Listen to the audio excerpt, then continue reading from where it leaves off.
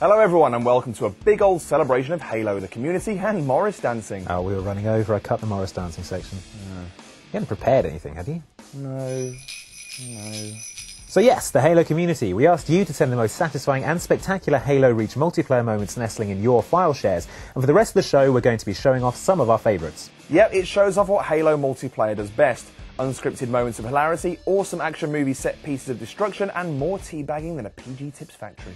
To accompany the community carnage, Team IX's resident Halo fanatic Ryan Trite caught up with David Ellis from 343 Industries to talk about Halo Combat Evolved Anniversary and Halo Fest. And Morris dancing? No.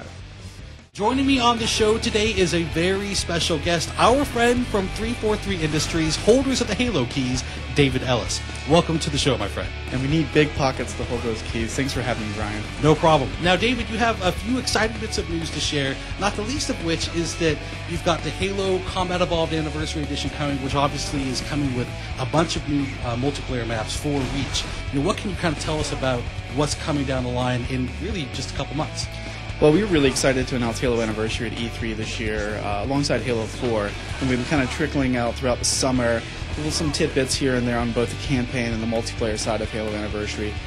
We've kicked off a weekly Halo bulletin on HaloWaypoint.com, so if you check that out every week, we've been dropping some hints here and there for what people can expect. A huge part of, especially because we're checking out the multiplayer footage here, a big component of Halo Anniversary is the fact that there are going to be 6 new multiplayer maps and 1 all-new firefight location that's actually going to be playable through Reach through Halo Anniversary. Perfect. Now, one of the things I feel like Halo as a franchise has done so well in the past is that not only do you support things through the maps themselves, but you're also constantly kind of tinkering behind the scenes with stuff like title updates to introduce new features, new playlists and things like that.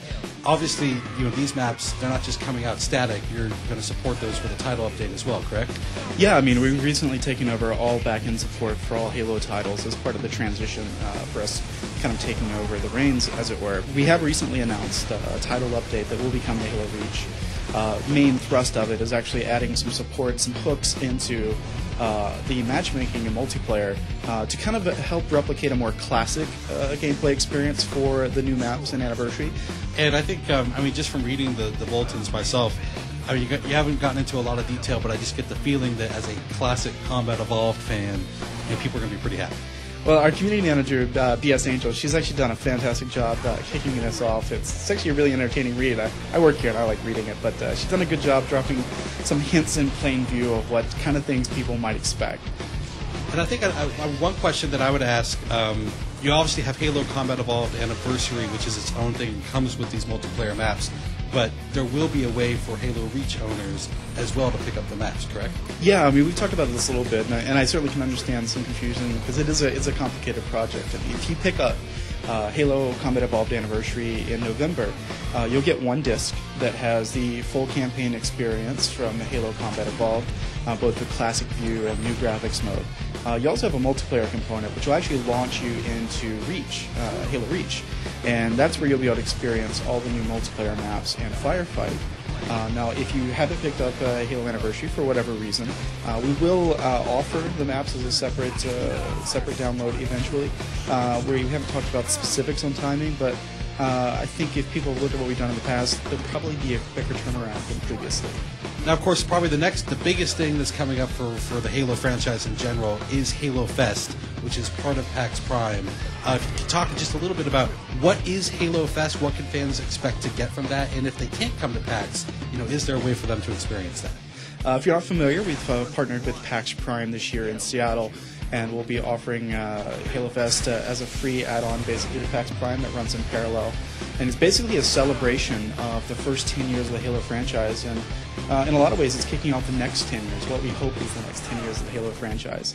It'll run August 26th to the 29th. People can expect exclusive panels, videos, interviews, opportunities to maybe see and get hands-on with some items in the Halo universe that honestly the public's never been able to touch before. We've talked about that we're bringing the full-sized functioning Halo Warthog that Retta workshop built for us a couple years ago, and that's actually on a boat right now from Australia, Really cool. coming over to Seattle. So honestly, it was just an opportunity to have some parties, hang out, have some fun, and if you're a hardcore fan, it's going to be the first extensive hands-on for Halo Anniversary anywhere. And if you can't get to PAX, how can people kind of get eyes on with what's happening at Halo Fest? So we actually partnered up with IGN this year to offer, in addition to everything we're doing on site, they'll actually be there filming all the panels, doing exclusive interviews, kind of giving you a on-the-show floor view of what's going on at Halo Fest. And the nice thing is, because of the way the partnership is worked out, it won't cost you anything. You'll be able to watch it online, and we'll also be adding all that stuff to Halo Waypoint alongside all the IGN coverage.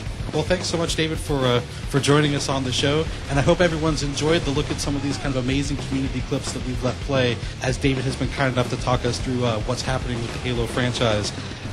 Be sure to stay tuned to Inside Xbox. We will also be at Halo Fest giving you some coverage right on the Xbox Live dashboard. Thanks, everyone, for watching Inside Xbox. Thanks, David and Ryan, and I hope everyone enjoyed some of the amazing clips playing in the background as David took us through what's going on with the Halo franchise. I like the bit with the spaceman shot the other spaceman. That was the best one, yeah. Thanks, everyone, for watching Inside Xbox. The end. Oh.